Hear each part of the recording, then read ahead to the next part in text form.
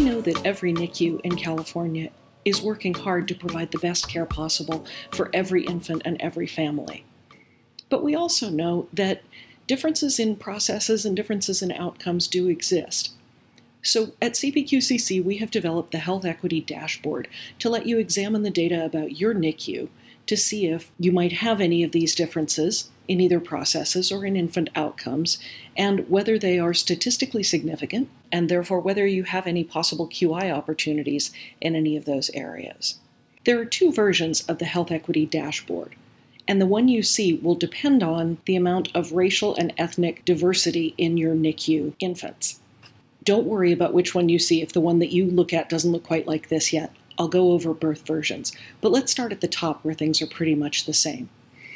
The eye on the far left is an information icon that has information about the dashboard. You can look at that at any time. The pie chart shows the distribution of race and ethnicity for all small babies in your NICU. You notice that the largest percentage is non-Hispanic white here, which is 18 babies or 50%.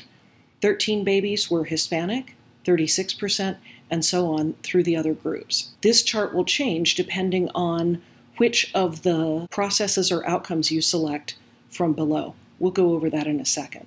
Right now we're looking at a demo center. You can also look at your region, at all NICUs at your level, or at the entire CPQCC network. On the far right, you'll notice that you can select the time period to look at. So now let's go down to the bottom. This is version 1 of the dashboard where you see there's a table. Version 2 shows cards, and I'll show you that one in a minute. In version 1, the table shows for each race and ethnic group that we have delineated here, a whole set of processes: delivery of antenatal steroids, timely surfactant use, whether the baby came into the NICU normothermic, and so on. And after that, it shows outcomes for the baby. Click on the arrows to view the outcome metrics. Under each metric, you'll see 3 columns: N, RE%, and EV%. The N is the number of infants in that group. The RE% represents the percentage of that group in the total population. And the EV% represents the percentage of infants in that group affected by that particular process or outcome. So for example, if the category is pneumothorax, the EV% is the percentage of infants in that group with a pneumothorax. Now let's take a look at version 2. If you see the orange exclamation point, that means that there may be disparities that are statistically significant. If you see a green check mark here instead, it means that there may be disparities in care, but they're not statistically significant. They may still be interesting to you to look at to see if it's an area that you want to keep an eye on. The other thing you'll notice is there's a new chart on this side, and the things at the bottom are not tables, but they're cards. So let's look at those in turn. First, let's look at the cards at the bottom. The first row of cards shows NICU processes that have to do with the infants. Again, as we saw before, timely surfactant use. There are arrows at the side so you can change what you're seeing. Antenatal steroids, timely surfactant use, normothermic, and so on. The second row are the infant outcomes. You'll see a little bar across the middle of the graph. The thickness of the bar shows you the amount of disparity that is being seen between the highest performing and the lowest performing group.